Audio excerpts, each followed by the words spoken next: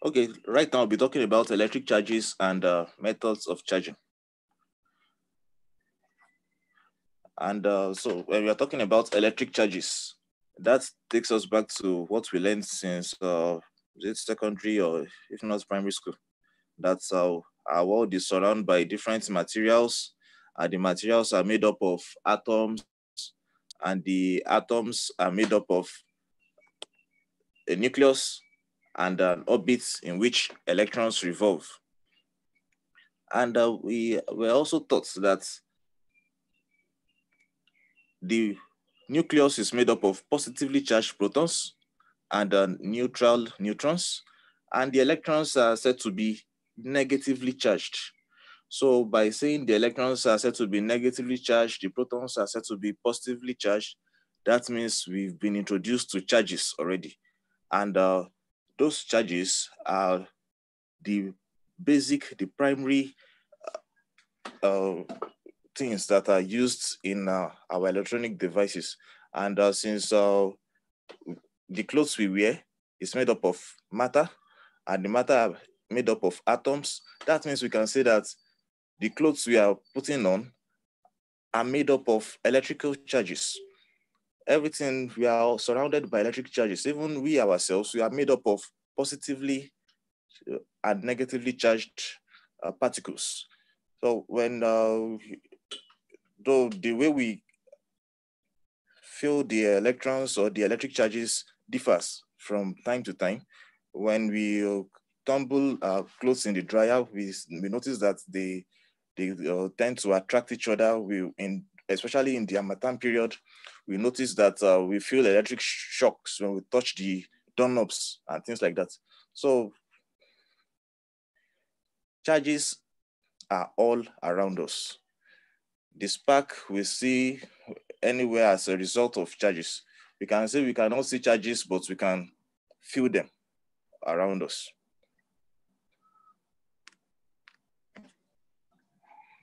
So like I said earlier, atoms are made up of protons, neutrons, and electrons, but the protons and the neutrons can be classified together to be said atoms are made up of nucleus, positively charged nucleus, and a negatively charged electron that revolves around the nucleus. The protons are said to be positively charged, while the electron is negatively charged. Since the neutrons are neutral, then we don't have to really bother ourselves so much. They are not so crucial for discussion at the moment. But since we are talking about electric charges, the protons are positively charged, the neutrons no charge, so we can ignore that for now, and the electrons are negatively charged.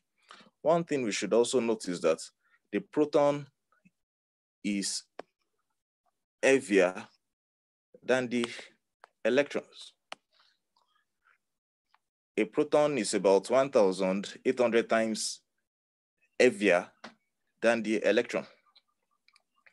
So that may explain the reason why the proton is said to be stationary at the nucleus, while the electron revolves around it. Another point we should also note before moving forward is that the charge of an electron is 1.6 times 10 raised to the power minus 19 coulomb. 1.6 times 10 raised to the power minus 19 coulomb. That is the charge of an electron. And this charge is the smallest charge that you should ever have. And it is also, and whatsoever charge we have, it is said to be like an integral multiple of 1.6 times 10 raised to the power minus 19 coulomb. We'll be talking more about that later on.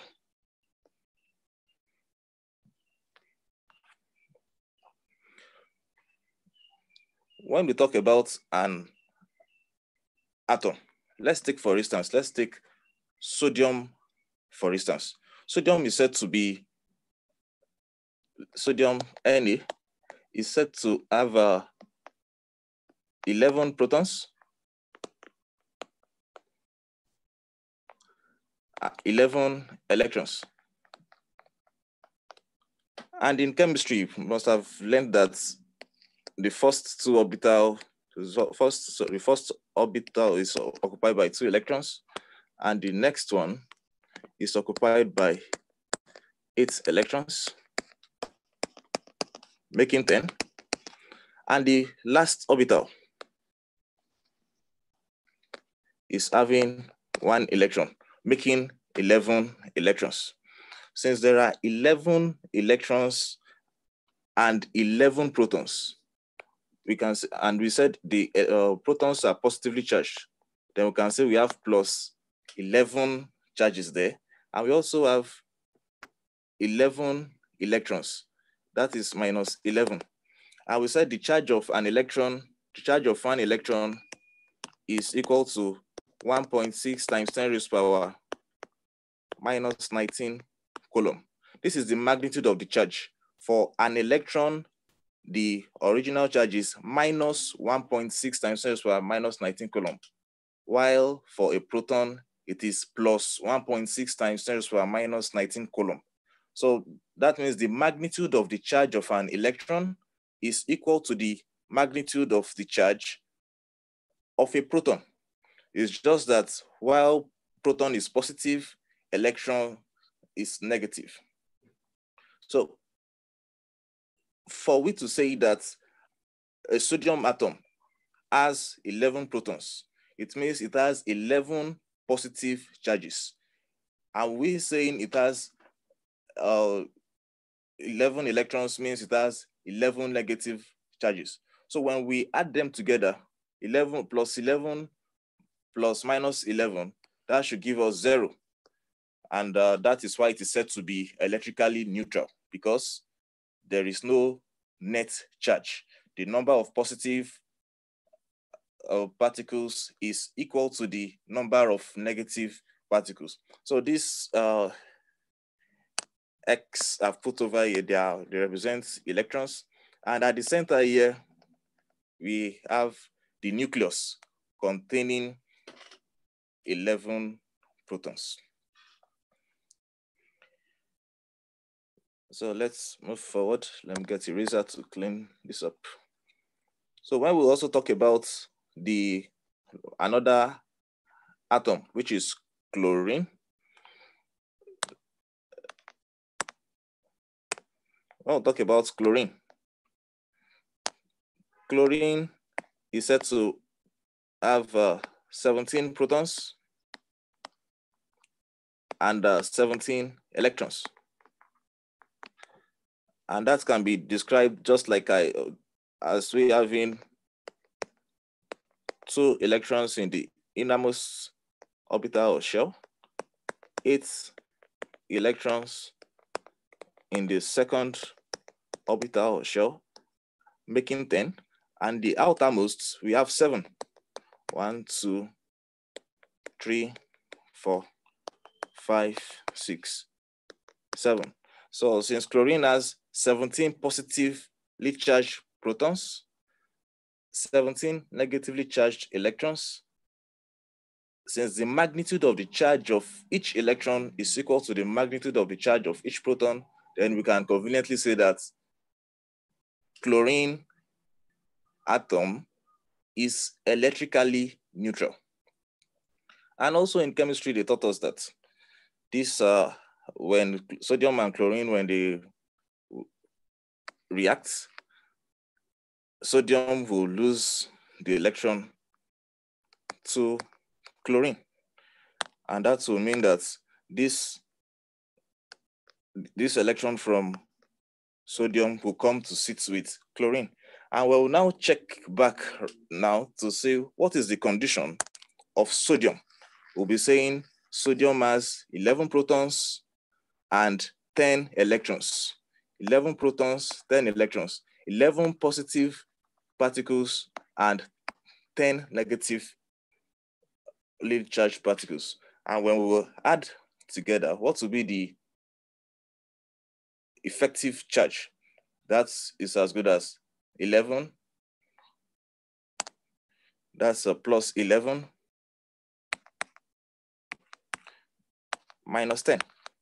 And that gives us plus 1.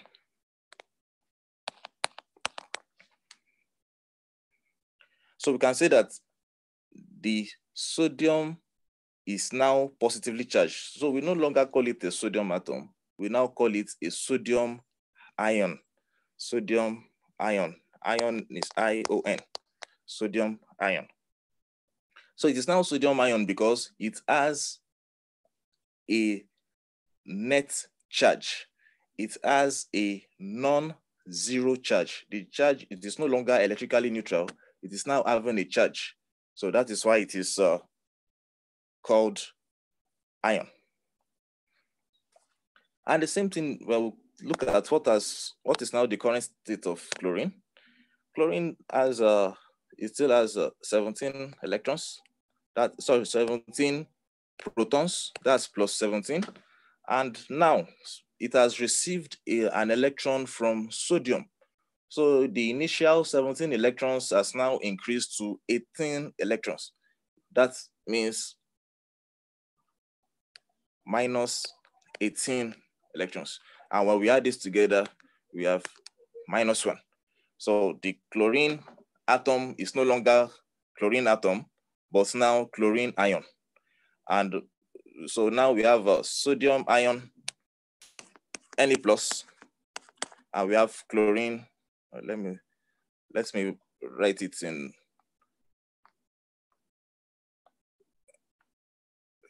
Okay.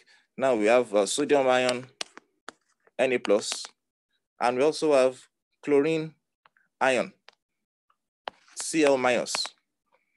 Plus is as good as +1 and minus is as good as -1. So we have Na+, Cl-. They are both ions because they don't have zero charge, because they have a net charge. And sodium ion is called a cation because it is positive, while chlorine is called an anion because it is negative. It is important to note that, like I've said earlier, while talking about the charge of an electron, I said 1.6 times 10⁻⁻19 coulomb. The unit of charge is coulomb. That's the SI unit of charge, coulomb. And most times we represent charge for convenience. In this course, we'll be talking about charge as Q for convenience. So let's move forward.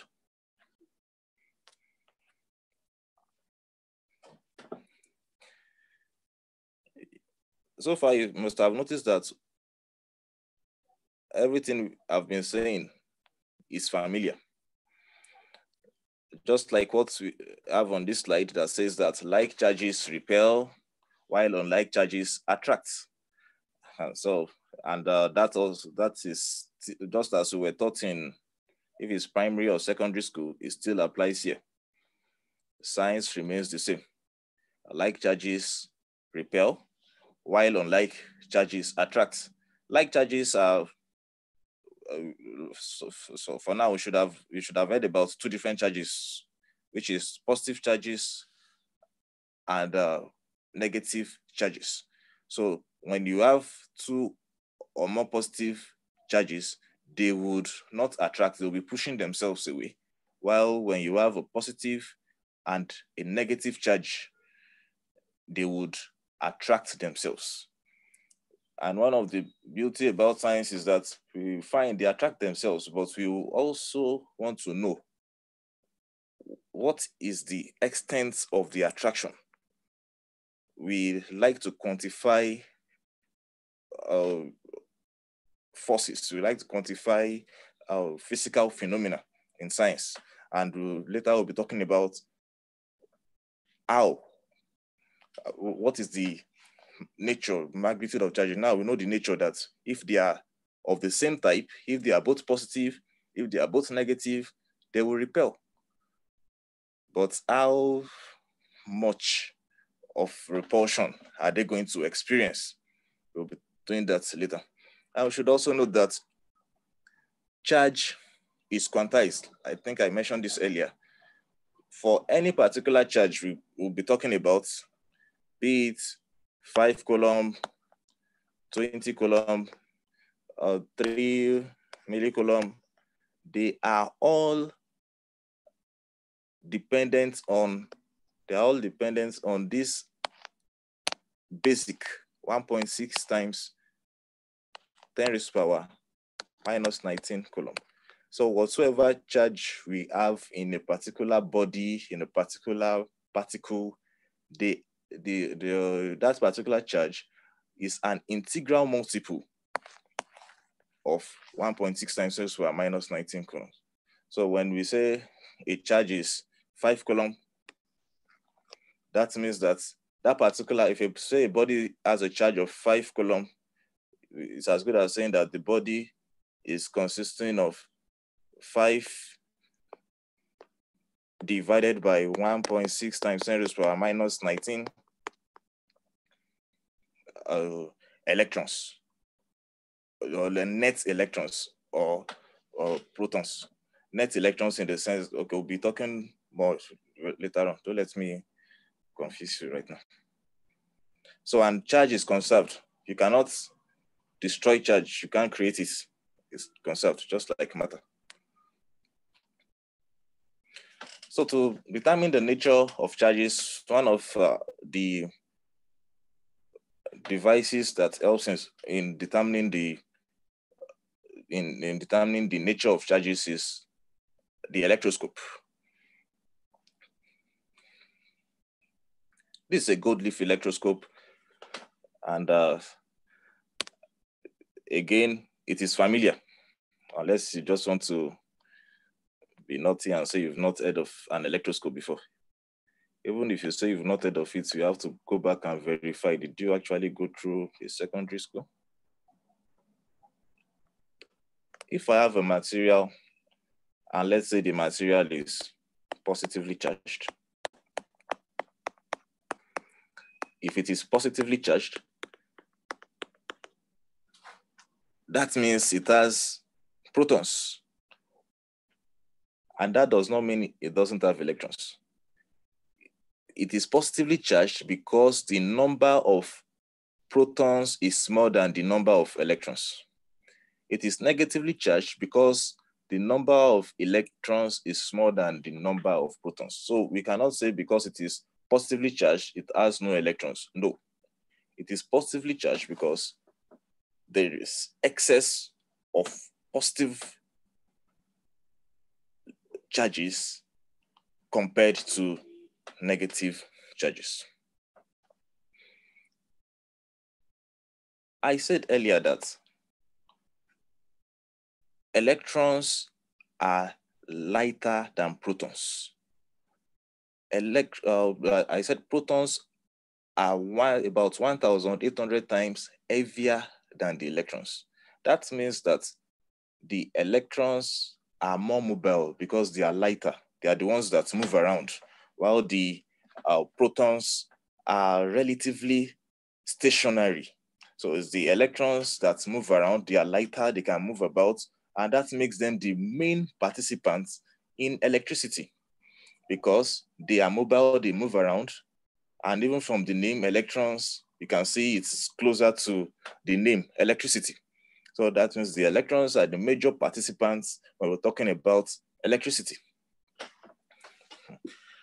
So when we bring this positively charged material, this positively charged material that I've just drawn, when I bring it close to the metal disc of the electroscope,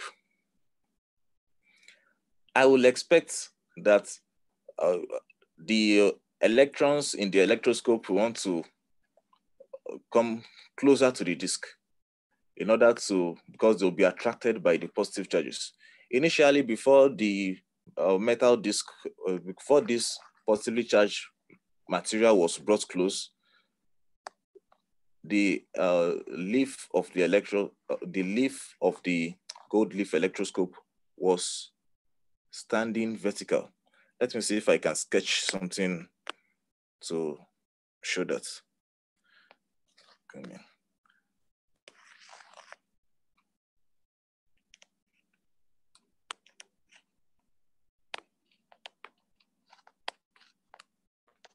So this is this stand. And something like this is a metal disc.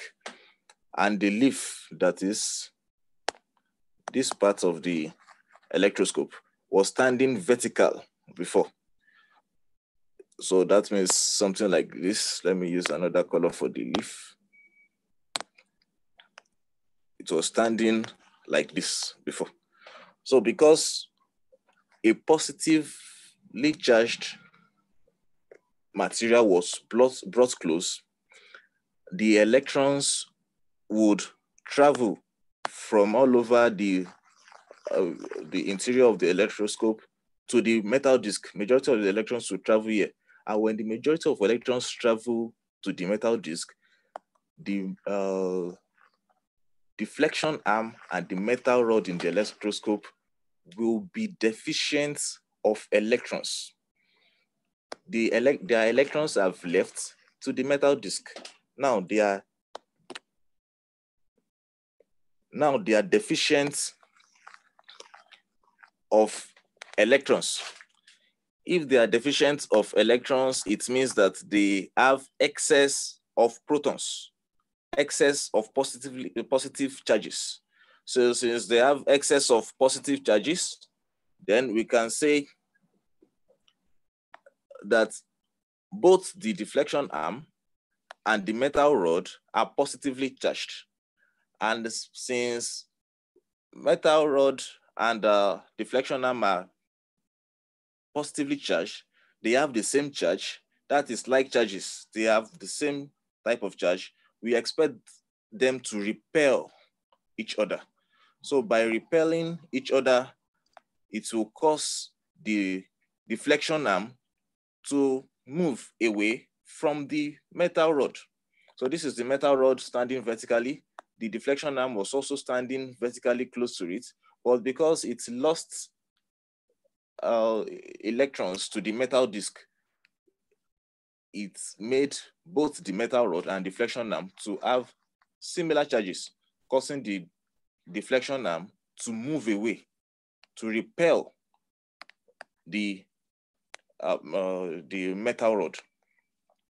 And from that, and the magnitude of the charges would determine the angle of deflection. So if the net positive charges here, if it's very small, you would have a smaller deflection, and if it's much, you would have a larger deflection. So as this metal rod moves away, as it forms an angle, there's the pen, as it forms an angle, theta, let's just call it, as it forms an angle, the larger the angle, the larger the net charge that we have within the electroscope. And the net charge we have within the electroscope is a function of the charge that was brought close to the metal disc of the electroscope. So when we bring this charged particle close to the metal disc of the electroscope, we notice deflection. When we take it away, the deflection disappears. The deflection arm returns and stands upright. When we bring it close again, it reappears. So even if it's a negative charged material that we bring close, or bring a negatively charged material close to this disc, we would expect the electrons around the metal disc to be repelled. They will rush away and they will rush into this, the deflection arm and the metal rod, causing excess negative charges within this vicinity. And that will also cause deflection. So be it positive charge, be it negative charge that is brought close, deflection will occur. And when the material is taken away from the electroscope, we notice that the deflection of the electroscope goes back to normal.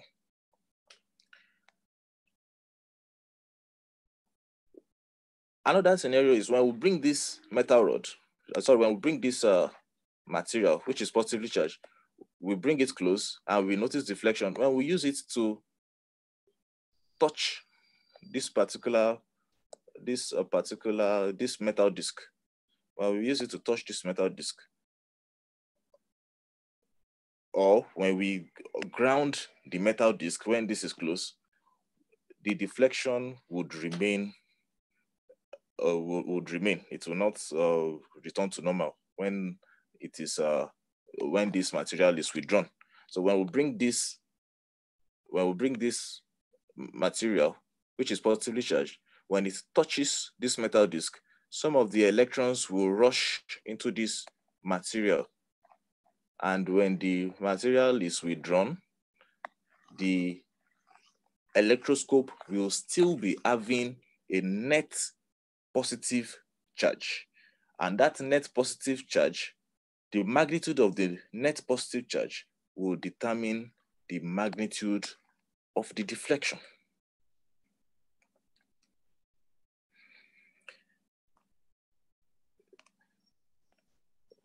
So let's move ahead. When we're talking about charges, there are some materials that are usually used as simple examples. We can create net charges by rubbing. And one of the materials that are used that are very common is to talk about plastic and fur. Fur is like a wool material. So when you use wool to rub a plastic, when you use wool to rub a plastic material, electrons are exchanged between them. When you use wool to rub a plastic, the wool transfers electrons to the plastic. Initially, before rubbing, the wool and the plastic were neutral. But while rubbing, the plastic would collect electron, or let me say electrons are transferred from the wool to the plastic. And that makes the plastic to be negatively charged. While, and since we've said that charges are conserved, charges cannot be destroyed. In this scenario, they were only transferred. So since the electrons were transferred from the wool or from the fur to the plastic, that means that the plastic now has excess electrons, while the wool is now deficient of electrons. That means that the plastic will be left to have a net negative charge, while the wool would have a net positive charge. That is, the number of electrons is now more than the protons in the plastic, while the number of electrons is less than the number of protons in the wool. So this is one scenario. Another scenario that is really used in explaining charges is rubbing glass rod with silk material. So when you take glass rod and you rub it with silk, the silk will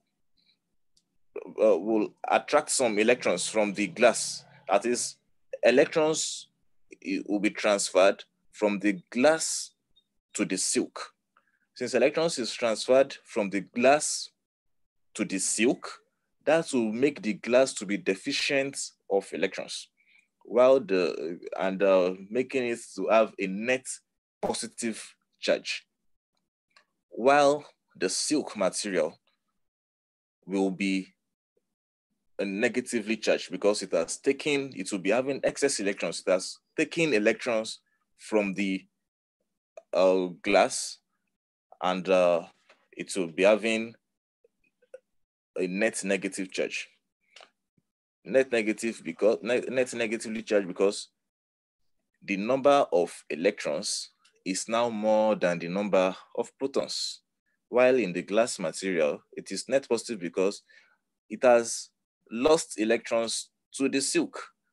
So the number of electrons is now less than the number of protons. And that makes it to be positively charged. So initially, the plastic rods, if you bring two plastic rods together, you don't experience anything because they are both electrically neutral. And when you bring two glass rods together, you don't experience anything. You don't experience any force of attraction or repulsion because they are both electrically neutral. But after rubbing the plastic material with phor and rubbing the glass with silk, when you now bring the two plastic rods together, now they both have negative charges because you've rubbed both plastic rods with phor. When you bring them close together, they repel. And same thing applies in the glass and silk scenario. You have rubbed two glass rods with silk. Both glass rods have lost electrons to the silk. Both glass rods are now positively charged. Both glass rods now have a deficiency of electrons, making them to be positively charged. When you bring both glass rods close to each other, they will also repel because they are both positively charged, and like charges repel. But you'll experience attraction when you bring the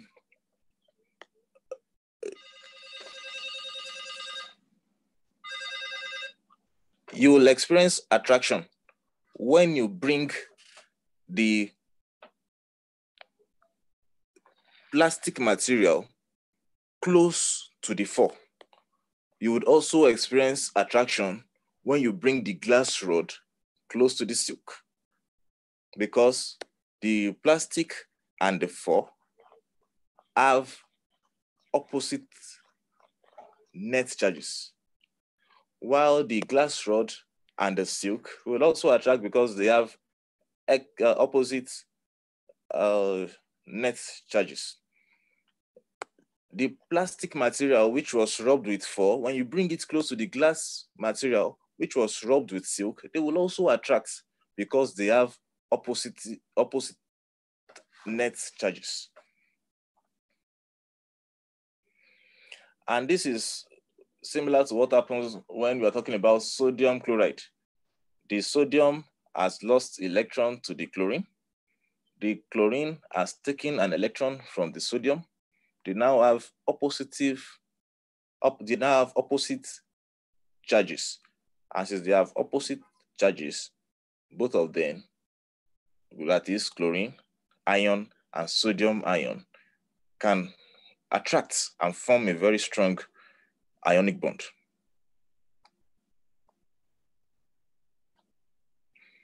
So we're talking about materials. We classify materials as to how do they permit electrons to flow. Some materials allow electrons to flow freely, while some other materials don't. Materials that allow electrons to flow freely, like we learned in primary school, are conductors, while those that prevent electrons from flowing freely are insulators. But there are also some materials that have their property in between electrons and so that have their properties in between that of conductors and insulators. We call them semiconductors. And on this page, I have some basic properties of insulators, conductors, and electrons, but this is what concerns us mainly as scientists, which is their resistivity. Fine, they are insulators, they don't permit electrons to flow, but how much of resistance do they offer? Conductors, they allow electrons to flow. Fine, they allow electrons to flow, but they still offer a slight resistance to electron flow. And if you look at these values, they are very small, times 10 to the power minus 8. They are of the order of 10 to the power minus 8. While looking at those of insulators, they're of the order of 10 to the power 10 and above. So let us waste time. Let's move forward.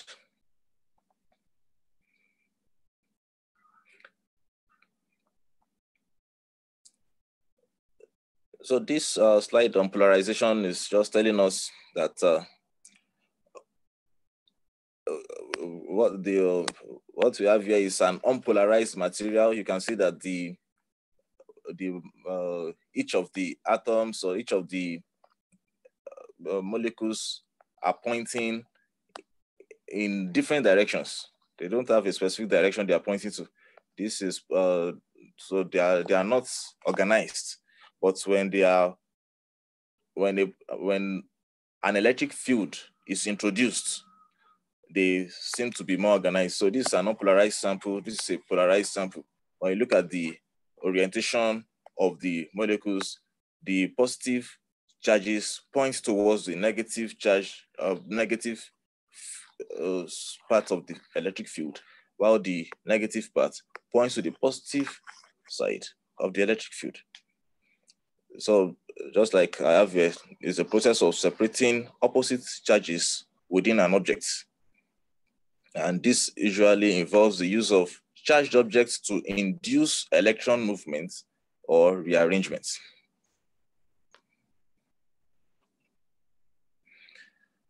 So spoken about charging slightly while talking about the electroscope, but now we'll be talking about charging also, which it resembles what we have, is similar to what we've spoken about in electroscope. And when we are talking about charging, one method is by conduction. Charging by conduction. And this involves contact between a charged object and a neutral object. So when we have, when we have an object,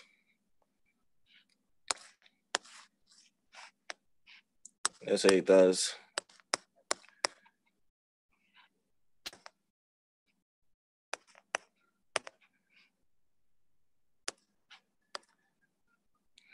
looking at this object now, it has 4 positive charges and 4 negative charges.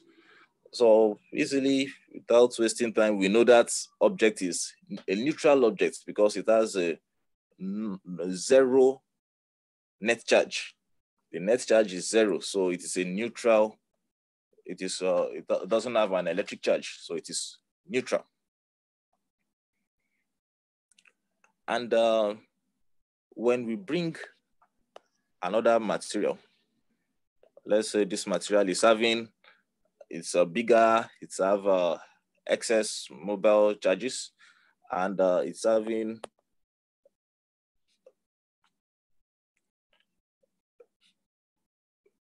let's say a few protons and lots of negative charges.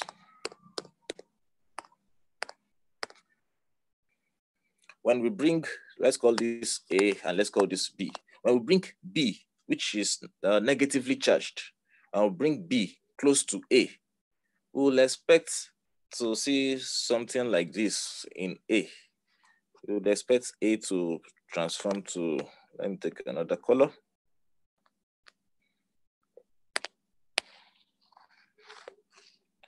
We would expect A to become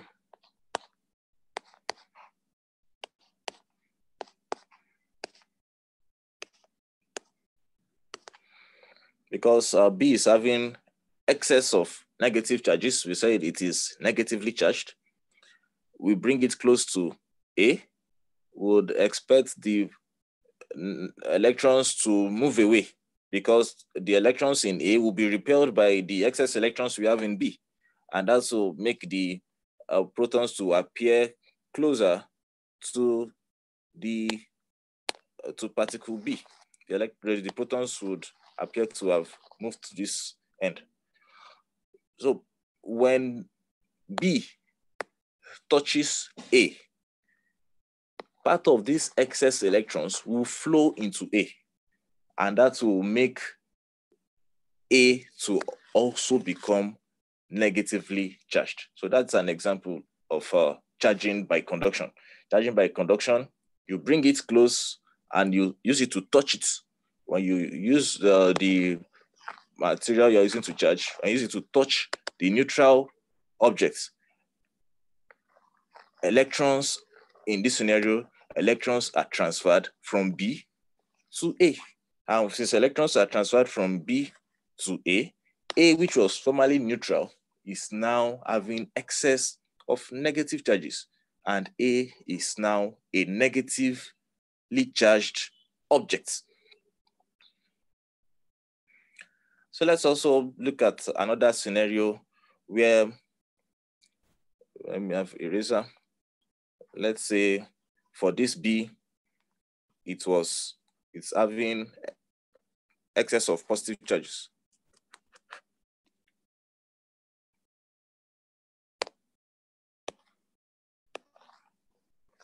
Let's say the B is having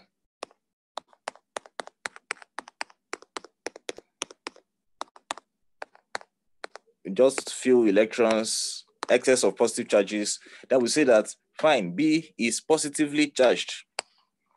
And when you bring it close to A, we would expect to see something like this. The electrons should come forward while the protons will step back. And when this happens, even for the fact that you have brought it close and it is having this form, we said that it is said to be induced. It is said to be, A is said to be induced by the presence of B. These charges are said to be induced in A because of the presence of B. And when B touches A, part of the electrons in A will be attracted by B because B has lost electrons before. That is why it is positively charged. B has lost electrons. And for the fact that B is now touching A, some electrons in A will be transferred to B. And when some electrons in A is transferred to B, that means that A is now deficient of electrons. That means A is now having excess positive charges. That means A is now positively charged. So you notice something that is common in both scenarios. I did not say the positively charges are transferred. I did not say protons are transferred. I'm always saying electrons are being transferred. And that is because electrons are mobile, they are lighter, and they are the major participants in electricity, like I've said. So charging, another method of charging is by friction and rubbing. And that's I've explained while talking about the plastic rod and the four, and also talking about the glass rod and the silk material. In both scenarios, the charging occurred there by rubbing. So that's by friction or rubbing. So charging occurred in that scenario by rubbing. So it's, it can also be classified under charging by contact because there is contact between the wool and the plastic. There is also contact between the silk and the glass rod. So there is contact, there is rubbing. In the process of rubbing, electrons are transferred. And since electrons are transferred, the materials don't remain the same after rubbing. Some are having deficiency of electrons, while some begin to have excess of electrons, and making them having non-zero charge, making them have net charge, and making them have to be called charged materials.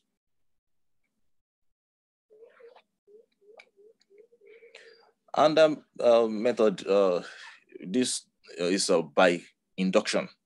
Charging by induction. Charging by induction, there is no physical contact between the two objects, that is between the material you are charging or the objects you are charging and the object you are using to charge. In induction,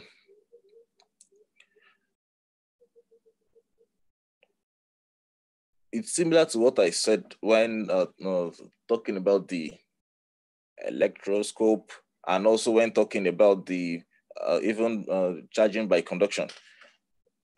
When you bring a charged particle close to a neutral object, or when you bring a charged object close to a neutral object, induction occurs.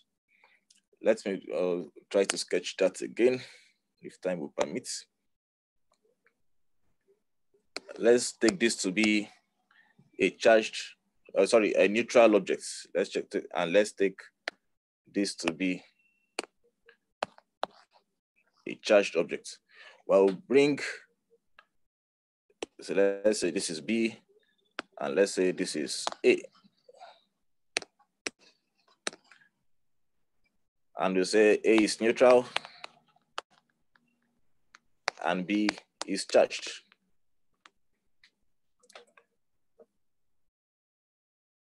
And for the sake of clarity, let's also say B is positively charged.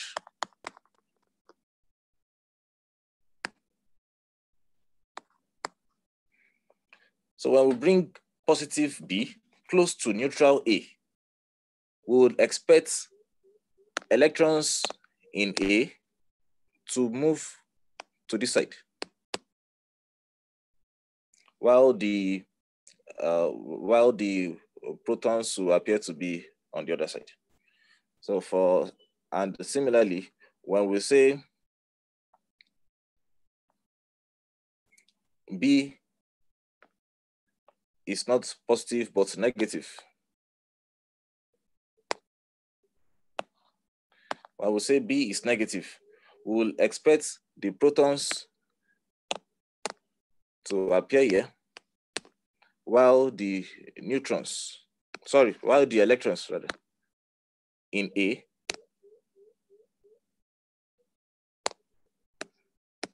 to stay at the other end. So for bringing it close in the first place, for bringing the B close to A in the first place, and the electrons have moved to one side and the protons to the other side, that is caused by induction. Because of the presence of B, the charge of A becomes polarized, such that the electrons move to one side while the protons stay on the other side. So if you want to now when you take B away from the vicinity of A, things will return back to normal for A. But when you bring B close and it becomes polarized, when you touch this end, or let me say when you ground this end, when you connect it to the earth, or when you touch it, the electrons here will flow to the earth. And when you remove the ground and you take B away, A will be left with more of positive charges than negative charges, making A to be positively charged. So the same thing happens if B were to be a positive charged material, and we bring B close, and on this side we have excess of it is polarized such that we have negative charges here and positive charges here. When we connect this point to the earth, electrons will flow from the earth with the aim of neutralizing the excess positive charges we have here, so which will now make A to be positively charged. So induction requires you bring a charged particle closer, and when you bring a charged particle closer, you ground the other side of the neutral body when it is polarized.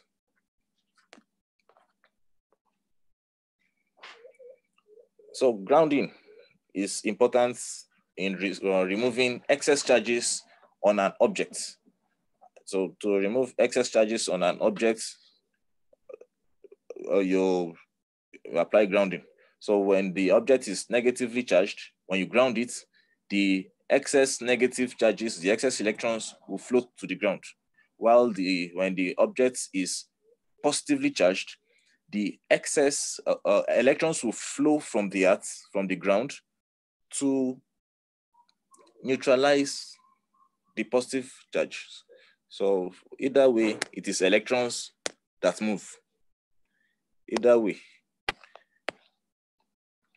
if this is excess of positive and when you connect this point to the ground, electrons will flow. Electrons will flow from the ground to neutralize the positive charges that is in this vicinity. And the reason why it is this way is because a positively charged material was brought close. So when you bring a positively charged material close to a neutral body, it becomes polarized. Electrons move to the side that is closer to the charged body, while the protons are said to move backwards. And when you ground this, the other hand, electrons flow from the earth to this side. And when you now remove the ground, and you take the charged body away, when you remove the ground and you take the charged body away, then the material will remain negatively charged. So I think I've mentioned that before. So it's 9:02. I think this is a convenient place to stop. But there are some people that have raised their hands. Maybe we should allow them to speak.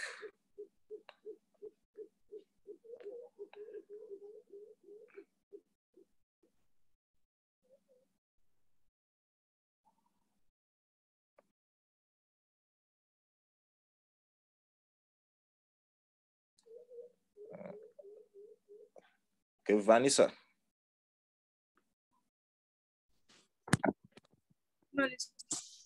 Okay, please go straight to your comments.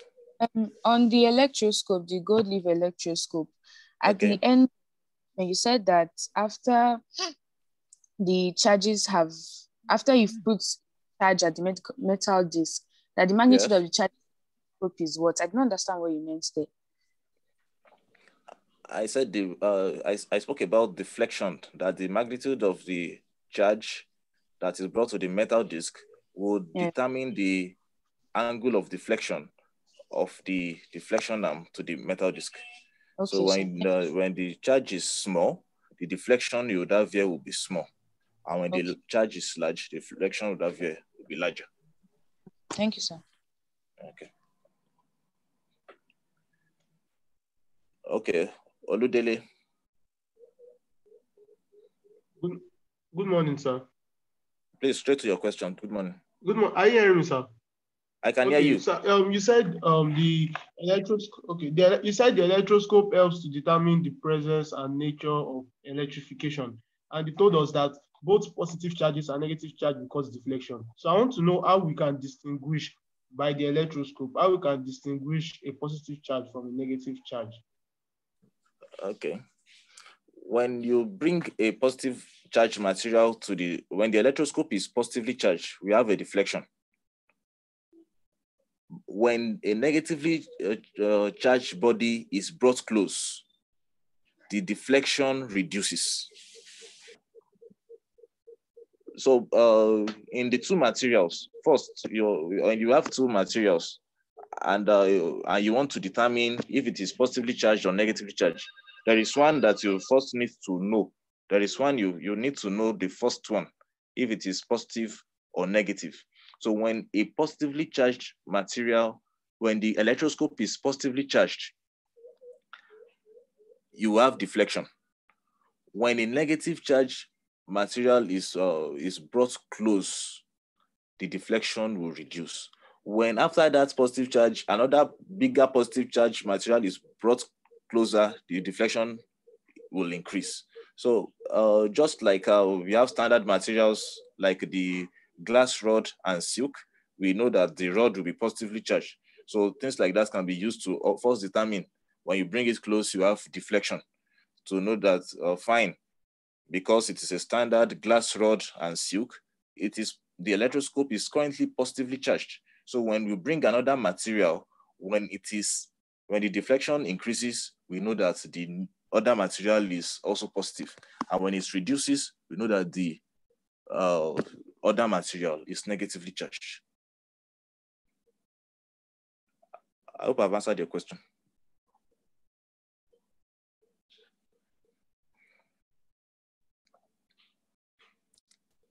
Olabode.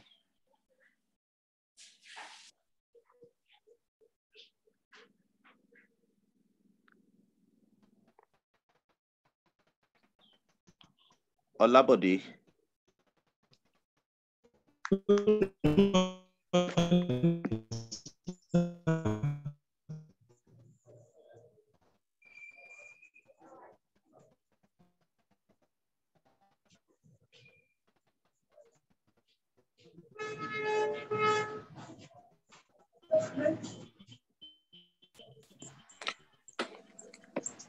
I can't hear Olabode. Let's move to the next person.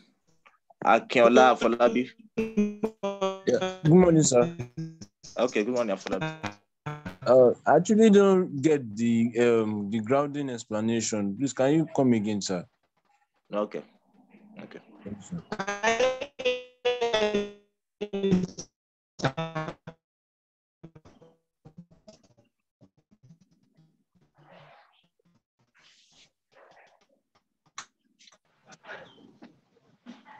Yes, sir. Sir, can you hear?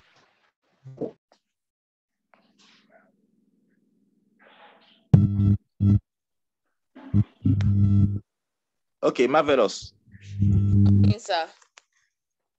So my question is about the charging by rubbing.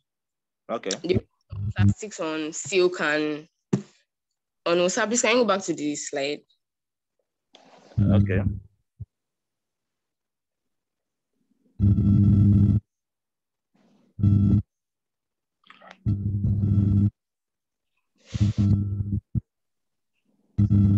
Marvelous. Yes, sir. That's the slide. What's the question? It doesn't. Okay.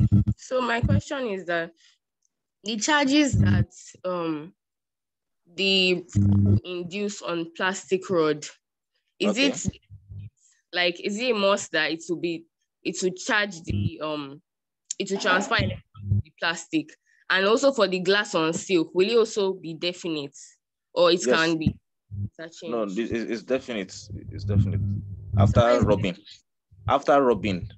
it's property. It's a property of the materials. When you rub them, that is what you have. Okay, thank you, sir.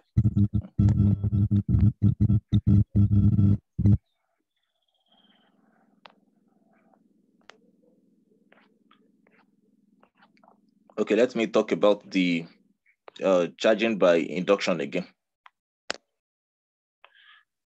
Grounding. So when we're talking about grounding, it has to also do with like charging by induction. Let me go over it again. I have a material. It is having 2 plus and okay, let me say 3 plus and 3 minus. You can see they are evenly distributed. And now I bring a positive body, positively charged body, that is having excess of positive charges and maybe few negative charges. When I bring, okay, let me call this A, let me call this B. When I bring B, which is charged, close to A, which is neutral, I will expect to have something of this nature. The 3 negatives will come close to B due to like attraction, while the 3 plus will come to the back, which is like repulsion. When you bring B, I bring B close to A, this is what you will have. And in this, the condition of A can be said to be induced, like induction is occurring as a result of the presence of B. So induction has occurred in A because B, which is charged, has been brought close to A, which was neutral. So A is still neutral, but the electric charges are now, but it is polarized because the electric charges are now aligned as a result of the presence of B. So we can say that electricity has been induced on A. When we take B away, A will return to this state. But when we bring B closer, this is the type of A we will have. So when we are talking about grounding is like we connecting a body to the ground or connecting a body to the earth. You as a person touching it as well, you can be said to be a ground because you are like a big body of charges. So touching this point is like grounding this point. And when you ground this particular part of A, where's my pen? Let me take like a lot of glue. When you ground this particular part, electrons will flow from the earth to this part of A. Electrons will flow from the earth to this part. And when electrons flow into this part, we will be having excess negative charges within the whole of A, because electrons are flown into this point. Because when you brought a bit closer, it looked at the charge particles realigned. After realignment, the positive charges came to this part, and connecting this part to the ground makes the ground sees this place as positive charge, and electrons flowed from the ground. To this part with the aim of neutralizing the charges we have here. So when you disconnect the ground and you take B away, then you'll be having excess negative charges here. So by grounding, electrons are flown from the ground to this part. So the ground is like a charge reservoir that if you have positive charges, it's a reservoir. It has the capacity of issuing out electrons without its net charge noticing or having a significant change in net charge. So, and the ground is also like a reservoir, can also take in large amount of electrons without its net charge changing. So because it's very large, having lots of positive and negative charges, so it's like a reservoir or like a bank, when you want to withdraw, you go there, you withdraw electrons.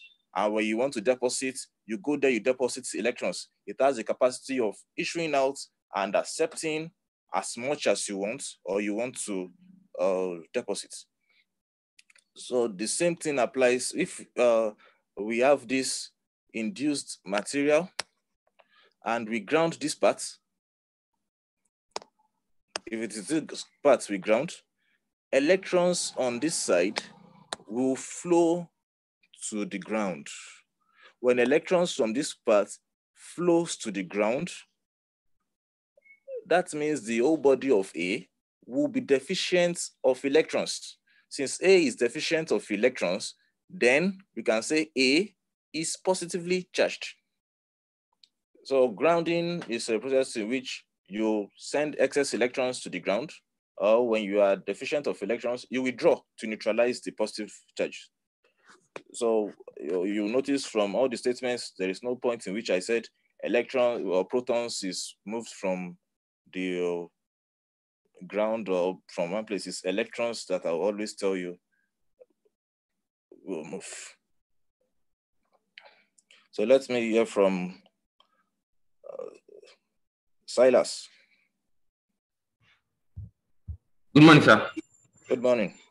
Sir, when you are grounding a particular object, can you remove excess proton from it? No, Because it I is know not. it's electron that is mobile.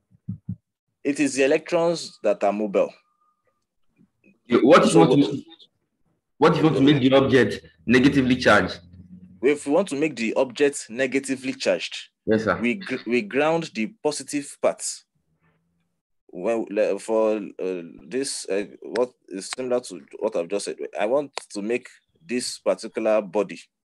I want to make it is currently induced. It's under the influence of another charged body. That is why it is polarized.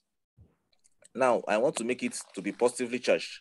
I take this particular point, I connect this the ground to this part. So excess electrons here will flow to the ground. The electrons here, when they flow to the ground, this particular body will be having excess of protons and deficiency of electrons.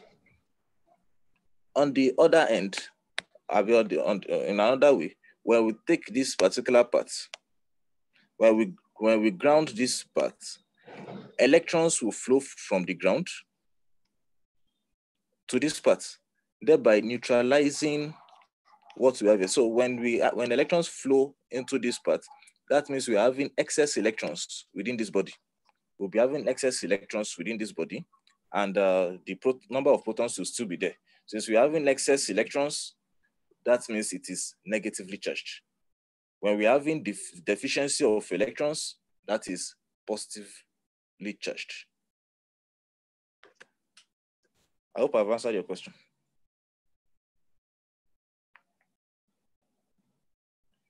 So let me have Waris.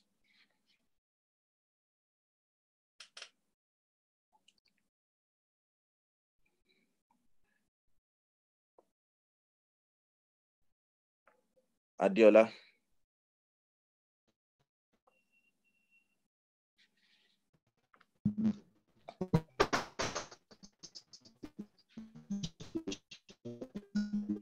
Adiola.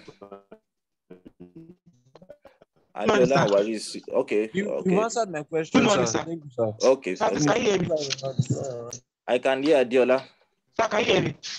Yes. The negative or positive charge is brought close to the electroscope that it deflects. But when it is taken away from the electroscope, please, what happens then? The deflection, the electroscope returns to normal. The deflection would vanish. Okay. So it returns to normal. So, but when it touches it, charges are transferred. So if it is negative charge and you bring it and it touches if the negative charge touches the electroscope, excess electrons on that negative charge will flow into the electroscope and the deflection will remain. Even after you have taken the charged body away. So for you to now have the electroscope to return to normal, you'll have to touch the metal rod. By touching the metal rod, it would it's like grounding the electroscope. So it will make, if the electroscope was deficient of electrons will flow to the electroscope. And if the electroscope is having excess of electrons, the ground will take away the excess electrons.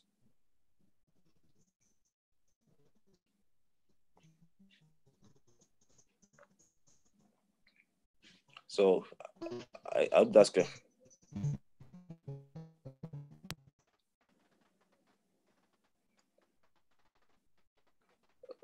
So we'll meet on Thursday in the absence of further. Okay, I still have Silas.